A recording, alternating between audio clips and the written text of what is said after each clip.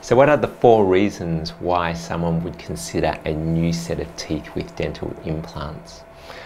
I'm Dr. Adrian from Advanced Dental Artistry, and it's a very common question that we hear not only on the phone when people ring up, but also when they come in to actually see us. I think the first reason, and probably the most obvious, is when someone has no teeth or has lost many teeth. And this, of course, is when someone may have a full upper and lower denture, or maybe partial dentures. The main problem with full dentures is mainly the lower denture, and this is because there's no suction on the lower denture, and we see that the lower denture tends to move around a lot. The other issue is, of course, is over time when people lose teeth is that their bone and gum shrink. So over a period of 5 or so years, because of this shrinkage, patients need to consider a new denture all the time. And as this bone shrinks away, the options of doing dental implants become limited. The problem with partial dentures is that most people find that they cannot chew very well on partial dentures. They often feel with dentures that they can't taste their food very well, and that their tongue's always feeling around the plastic and around the clamps.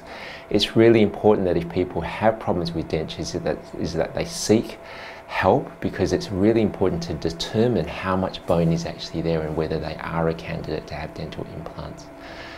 The second reason for considering dental implant for replacement is when there is aggressive or advanced gum disease. And gum disease is not just limited to the gums, it's actually when the bone is shrinking away, and this is when bacteria gets under the gums and it forms colonies under there, and the bacteria slowly, with their byproduct of acid, causes the gums to actually, and the bone to actually erode away. And this is a problem because the bone is what's holding the teeth in, so we see that the teeth start moving, they start getting mobile. Often this disease is painless, and what we see is that patients will slowly lose teeth over time, or cosmetically they may not like their teeth because they see a lot of gaps between their teeth. In this situation, the reason why dental implants should be considered early on is as we lose more bone through gum disease, there may not be enough bone to actually do dental implants. So it's important to actually assess the bone early so we can determine whether this treatment is actually appropriate.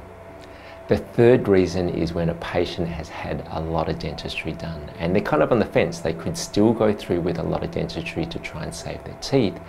However, they're really considering whether placing more money or investing more money in their teeth is actually worthwhile. This may be the situation where patients have a lot of heavily filled teeth, a few missing, maybe they've got some infections on their teeth, and they don't like the way that their teeth look. In order to keep their teeth, they would have to go through a lot of dentistry, maybe root canal, single implants, maybe porcelain crowns and bridges, or maybe porcelain veneers. And they really feel that to try and do all of this treatment would be kind of counterintuitive, because they really don't feel like this is going to be long-term treatment for them. The fourth option is probably more psychological than anything else, and we know that patients have a very high fear often of coming to see the dentist, and in these patients we could possibly save their teeth. However, they feel that multiple visits in the chair, the fact that they have to go through a lot of treatment and that it may be very drawn out, is that full replacement for them is a better option. Again, we would discuss this option very carefully with the patients, because it's a big commitment losing teeth and actually placing with a new set of teeth. And we also know that prosthetic teeth aren't always exactly the same as a natural set of teeth. They are artificial, and they're a prosthetic replacement for real teeth, so sometimes they don't act or feel exactly the same.